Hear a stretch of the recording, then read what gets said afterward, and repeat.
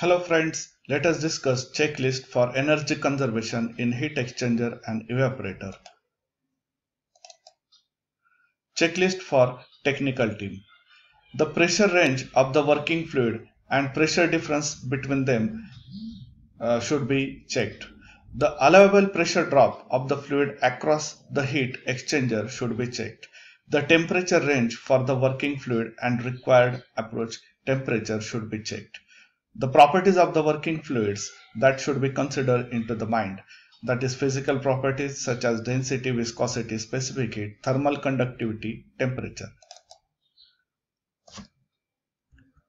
Then again checklist for technical team.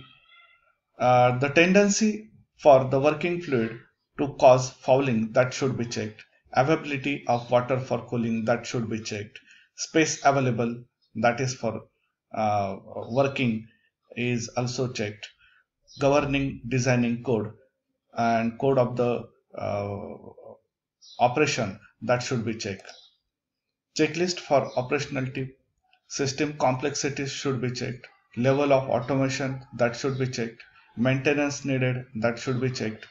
Clean heat exchanger when fouled, because 1 mm scale built up on a condenser tube can increase energy consumption 40%.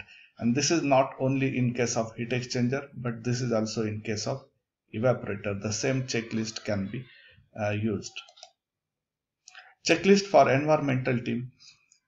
Water resources and availability, that should be checked. Discharge temperature should be monitored continuously. Permitting requirements, that should be very crucial in case of environmental aspect. And noise requirement, that should be checked. So all these are the checklist for operating a heat exchanger and evaporator in a certain ideal conditions where you can conserve most of the energy that is always going to be waste. So energy saving is a kind of adding into the profit. So these checklists are essentially needed and essentially followed for that. Thank you.